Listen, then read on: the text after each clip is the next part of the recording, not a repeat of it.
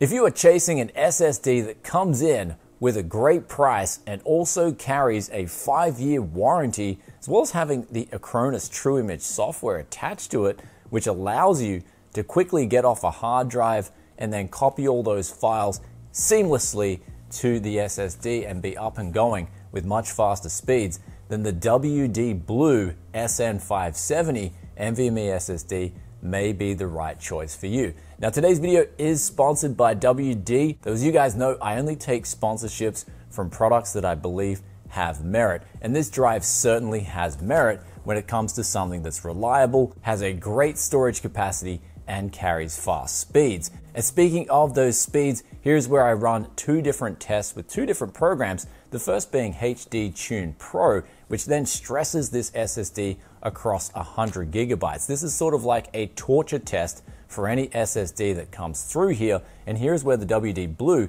did well, phenomenally well on the read speeds, getting over 3,000 megabytes per second across that whole 100 gigabytes. Then when it comes to the write speeds, after about 10 gigabytes, it does drop down from 3,000 megahertz down to around 500 megabytes per second. So this is absolutely fine if you are a content creator editing 1080p or 4K video where you need those read speeds to be really fast, especially as a scratch drive. And also if you want to do a fresh install of Windows, here's where I calculated the time it took to install Windows 11, and the WD Blue SN570 nVMe also performed really well, even better in comparison to the game load times. Also, the second data-intensive test was with Crystal Disk Mark, and here's where we tested two different file sizes with a 1 gigabyte and also 8 gigabyte test, and here's where the speeds actually went above the 3,500 megabytes per second advertised on the box. So when it comes to advertising, I like to see that manufacturers are providing what they say is printed on that box. And so WD with this Blue SN570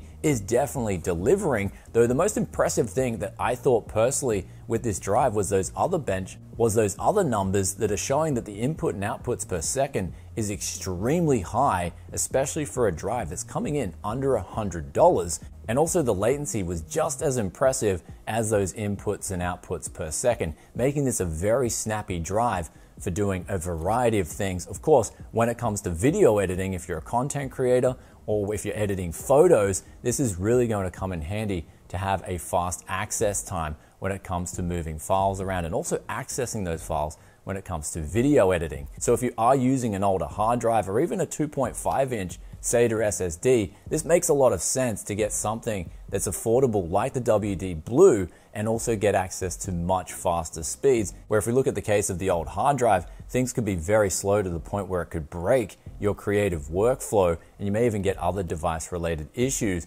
because things just become so slow. And I've definitely seen this in the past with Adobe Premiere Pro, where things slow down to a frustrating level and you're trying to figure out what it is. So the WD Blue, if you've got this in your system, then you're definitely not going to be wondering if it's your storage that is the problem. Though speaking of Adobe Premiere Pro, if you do get the SN570 from Western Digital, you also get an included 1-month membership trial to the Adobe Creative Cloud. And that, of course, offers more than just Premiere Pro. You get Adobe Photoshop, Illustrator, Lightroom, InDesign, Animator, and Audition, for example. Of course, NVMe drives aren't all just about the speeds and lower latencies. It's also about lower power consumption too. Where on my test system, I had just the m.2 and then I put a hard drive on later on, and the power consumption increased roughly 3 watts from the wall. And I know it's not a huge deal, but it's always a decent thing to reduce power consumption, especially when electricity prices are going up worldwide. The last benefit to an m.2 NVMe drive such as the SN570 is that you don't need any extra cables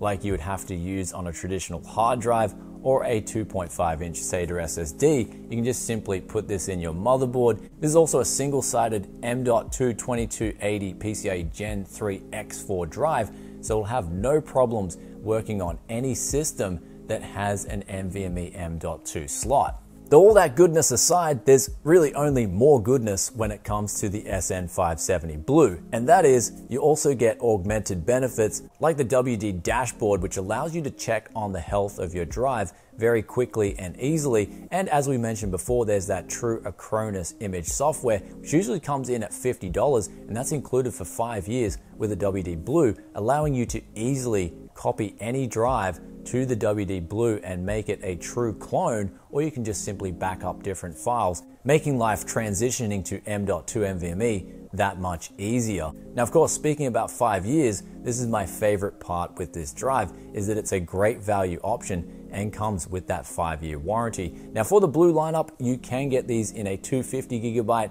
a 500 gigabyte, or a 1 terabyte, as we've used here in the video. The 1 terabyte will carry the fastest speeds, followed by the 500 gigabyte, and then the 250 gigabyte.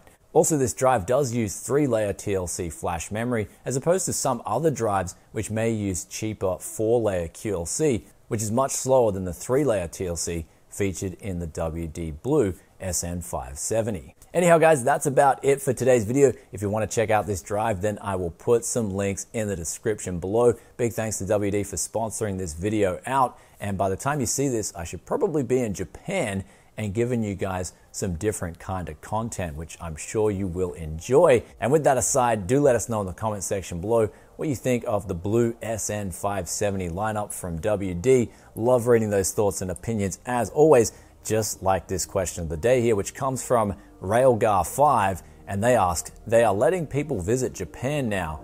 And to answer this question directly, they aren't letting tourists in, and I actually am not going there for tourism. I'm actually going there to see my son, and that's how I was able to obtain a visa. Hope that answers that question, and with that aside, I'll catch you guys in the next video very soon. Peace out for now,